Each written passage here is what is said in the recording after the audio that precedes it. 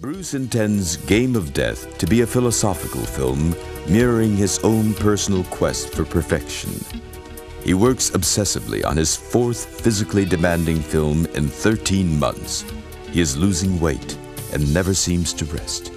Publicly, he preaches fluidity and relaxation, but in private, he is becoming increasingly agitated, impatient, and inflexible. As soon as he had finished making the first film, which was The Big Boss, he sent it to me. When I had seen the film, scheduled a screening over at the chairman of Warner Brothers, Ted Ashley, and we went to his house and saw the film, and he flipped over it also. I said, why don't we write a script now for this artist? He's doing fantastic. The money will be gotten back out of the Far East and Hong Kong and Taiwan. And so it was decided to go ahead and try to do something with it. A script was written, and eventually I went over to Hong Kong, and a deal was made between Golden Harvest, Raymond Chow's company, and Warner Brothers. And that was the picture called Into the Dragon.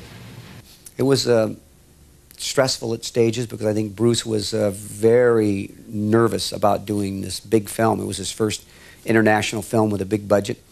And so that was a little stressful, watching the stress Bruce put himself under. But it was interesting watching how Fred handled Bruce and how Paul Heller handled him. Bruce was so nervous he didn't want to start. He was just afraid that it wasn't going to work well.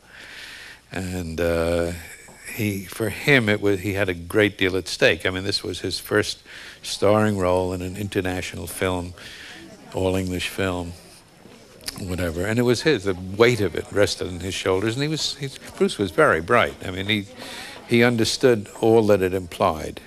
First, when we started the film, he didn't show up for a while.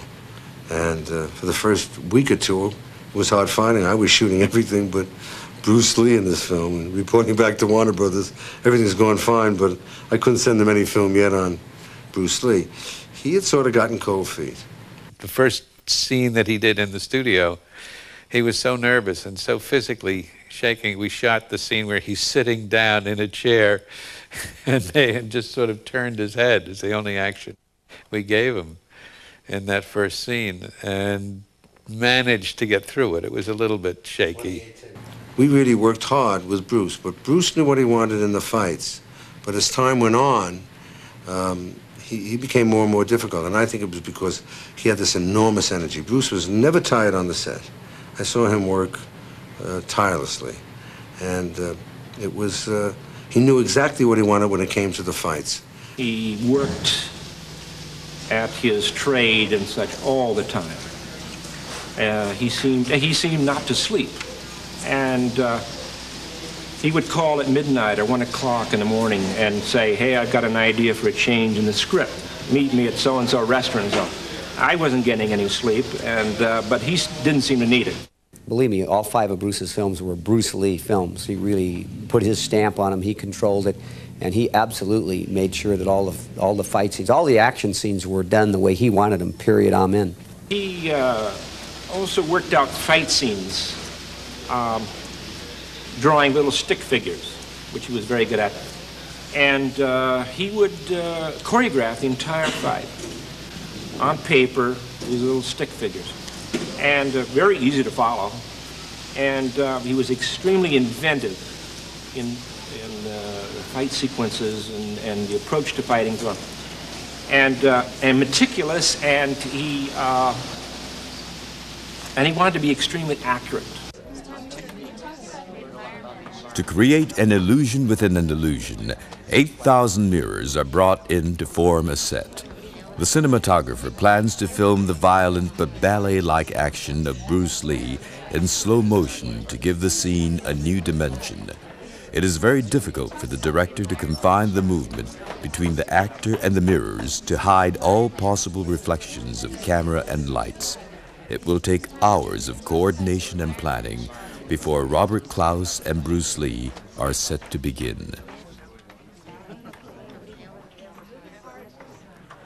there were unbelievable differences between making a film in Hollywood and making a film in Hong Kong. I mean, they would rent the set, and every night they would send the set back. In other words, they rented a couch, and then the next day they would come back and they would have a different couch, a different color. And I said, where's the couch we had yesterday? We had to finish the scene.